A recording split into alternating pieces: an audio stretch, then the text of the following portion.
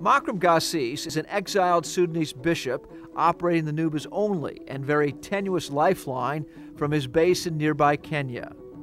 While the major relief organizations have been allowed to operate in the south, Bishop Gassis has had to resort to secret flights into the Nuba Mountains, which have been cut off by government troops and warplanes. The combination of the military blockade and famine have devastated the Nubas. They have lost nearly a third of their people in the past decade. The gap between hunger and famine, I would say that's when the human body just deteriorates so much over a period of months that physically now you cannot go out. And I think that's the problem, is that, as you say, it always comes too late, because people say, oh, well, these people are not thin, they're not starving, they're all right. And yet suddenly it all just falls apart.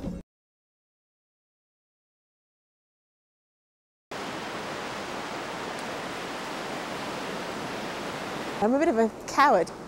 I actually hate flying in planes. I'm terrified, and I hate heights.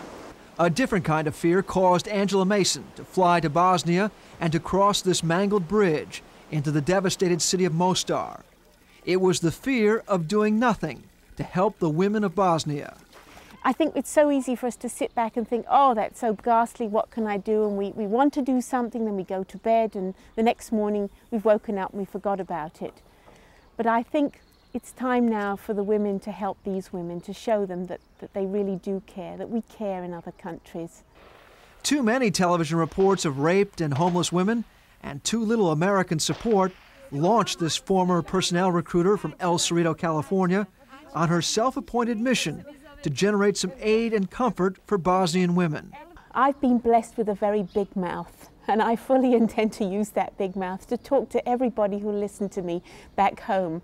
Putting her communication and networking skills to work, she talked humanitarian agencies into letting her hitch rides on their relief convoys, the only means of transportation in Bosnia.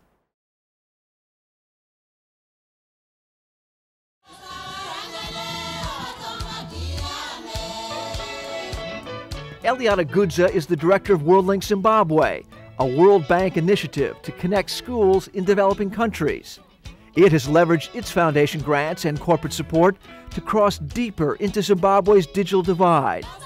This mobile computer classroom makes it possible for rural students to learn the basic computer skills they need for the new and old economies. Here in southern Africa, the digital divide is so wide and so pronounced that kids here in the rural areas have never even seen a computer. And without an outreach program like this one by WorldLinks, it's highly unlikely they'd ever even get to touch one in their lives.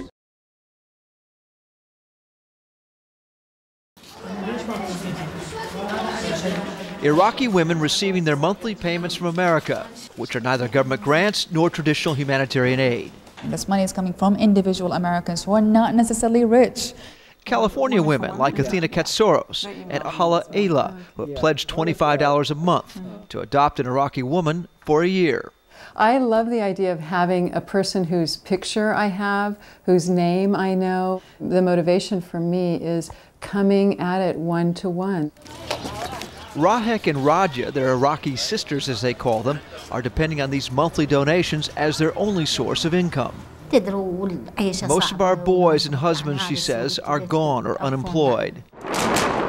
The past 13 years of war, political persecution, and unemployment have stripped Iraqi families of many of their husbands and providers.